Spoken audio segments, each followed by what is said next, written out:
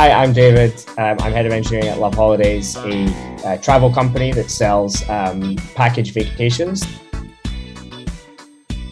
Well, historically, we stored all of our data and we looked at Google Analytics for all of our attribution and eventing and reporting for customers on site.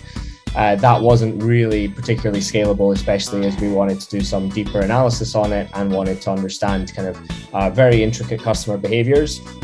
So there were a couple of issues. One, Google Analytics isn't our data, but two, Google Analytics, we could only export the data every 24 hours. So we were trying to find a solution to that, where we, one, owned the data, but two, could actually send a lot more data and a lot more granular information about customers.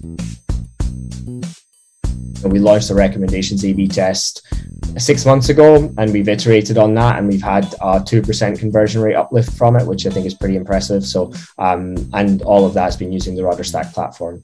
Favorite parts for RudderStack is we don't really need to think about using it.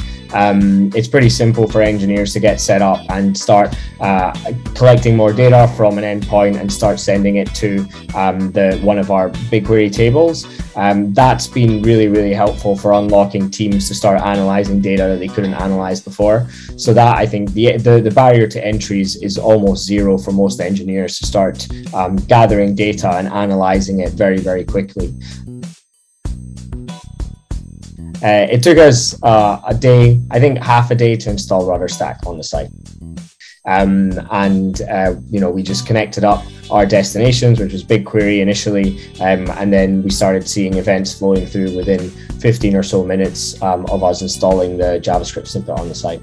Our most critical attribution reports and daily reports, where we use for trading as an e-commerce website, are actually available like 3 to 4 hours before they were ever available before, because we had to rely on Google Analytics data to come through. So that means that now our attribution report comes out at like 7 a.m. in the morning, and our daily reports are there, and we can actually start analyzing behavior of customers significantly faster than we could ever do before.